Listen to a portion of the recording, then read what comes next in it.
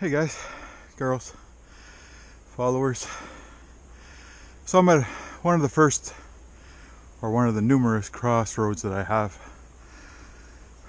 in my trail. As you can see, I got a tree there. Probably not the first, probably a bunch. One deadfall there, just worked on another one.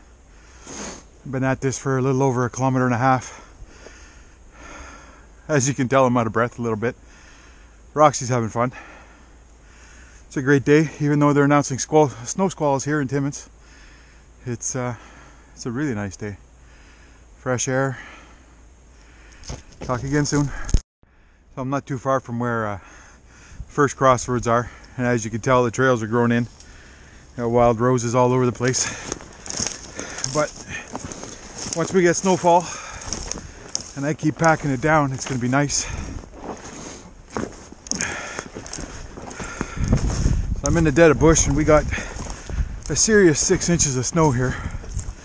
So it's kind of cool.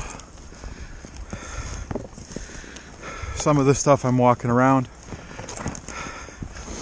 I mean, I'm not out here to keep the trail super clean. Actually, I'd like to keep it dirty enough that the snowmobilers can't come in. So a lot of zigzags and a lot of narrows. Clean it enough to make it safe so we don't rip our clothes or poke an eye out. See you in a bit. So, walking along, see a bunch of tracks here. Some of the dogs there, but got moose tracks. Somebody had to sleep for the night here. Doesn't look very big, and not for the night.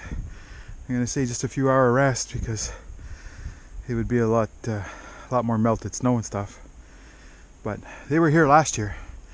Kind of cool to see that we're only a few kilometers from town and we got moose.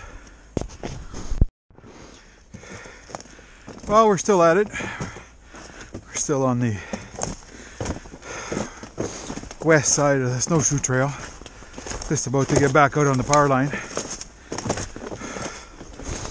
Really tough to find some last year's trails. Should have marked them a little bit better, but live and learn. So nice and cozy in the thickness of the bush that I have there. Clean that up.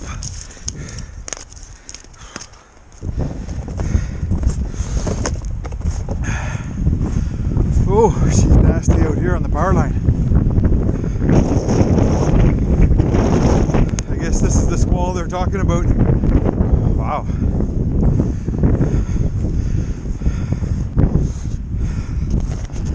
The home stretch, less than 0.5 kilometer to go.